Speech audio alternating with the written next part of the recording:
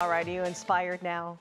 I am very inspired. I Yes. mean, who's on their phone today? I mean, you should be out Right. enjoying it. I mean, I spent a little bit of time on our patio out here. It was just nice. Oh, yeah. Yeah, 70s. Now we're talking about some low 60s.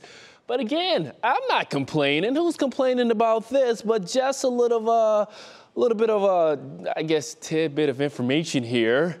63 for tomorrow. That means temperatures well below average. We should be in the upper 70s, low 80s for this time of year. So we're going to be about 16 degrees below if that does verify for tomorrow afternoon. And the last time we hit only a high of 63 about 4 weeks ago. So this is going to be a chill you're going to notice at least going back about a month ago. So that's it for the next 24 hours. That's going to be the biggest thing worth noticing.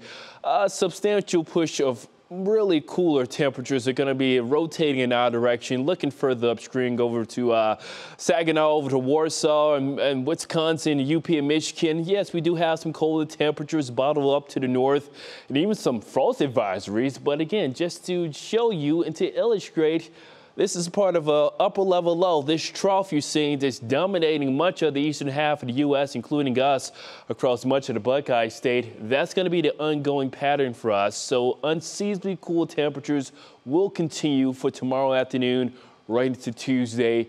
Then a different story come Wednesday. But also it's going to bring north wind and another patch of cloud coverage. That's going to be dominating for us for tomorrow morning as well. So get prepared for a cloudy start for your Monday. Temperatures in the low to mid 50s. Then as we get closer to rush hour, we cannot exclude maybe an isolated shower or two. What's your National Design hourly forecast? This is 9 o'clock with a north breeze. Again, it could generate a brief shower or two due to Lake Erie and the effect of that, but that's about it. We'll call about a 5 to 10% chance of that.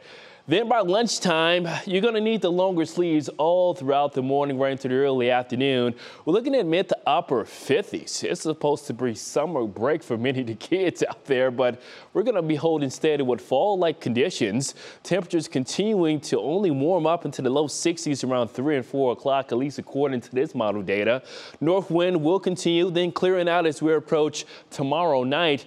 And any radiation or heat we did receive, that's going to quickly escape, and that's going to allow temperatures to eventually fall into the mid 40s around Tuesday morning, around daybreak. So a chilly start for Tuesday morning, then a rebound is on by the afternoon, still holding below average, upper 60s for Tuesday afternoon. Average high again, 79 degrees, low 80s, pretty seasonal for your Wednesday.